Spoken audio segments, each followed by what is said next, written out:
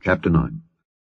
The burden of the word of the Lord in the land of Hadrach, and Damascus shall be the rest thereof, when the eyes of man, as of all the tribes of Israel, shall be toward the Lord. And Hamath also shall border thereby, Tyrus and Zidon, though it be very wise.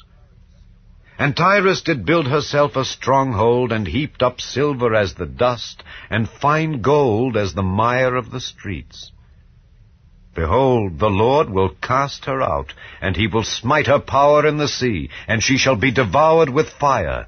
Ashkelon shall see it and fear. Gaza also shall see it and be very sorrowful, and Ekron, for her expectation, shall be ashamed. And the king shall perish from Gaza, and Ashkelon shall not be inhabited. And a bastard shall dwell in Ashdod, and I will cut off the pride of the Philistines. And I will take away his blood out of his mouth, and his abominations from between his teeth. But he that remaineth, even he shall be for our God, and he shall be as a governor in Judah, and Ekron as a Jebusite. And I will encamp about mine house because of the army, because of him that passeth by, and because of him that returneth, and no oppressor shall pass through them any more. For now have I seen with mine eyes. Rejoice greatly, O daughter of Zion. Shout, O daughter of Jerusalem. Behold, thy king cometh unto thee. He is just and having salvation, lowly, and riding upon an ass, and upon a colt the foal of an ass. And I will cut off the chariot from Ephraim, and the horse from Jerusalem, and the battle bow shall be cut off.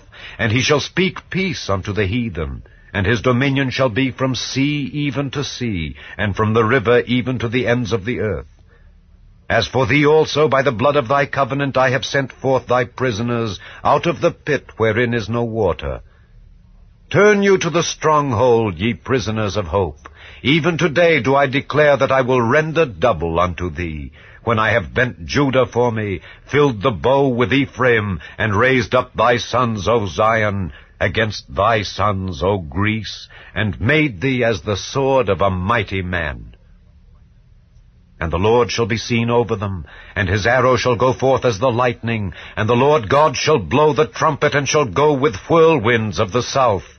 The Lord of hosts shall defend them, and they shall devour and subdue with sling stones.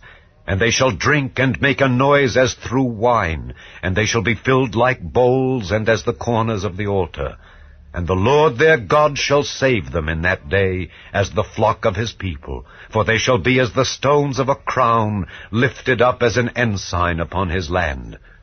For how great is his goodness, and how great is his beauty! Corn shall make the young men cheerful, and new wine the maids.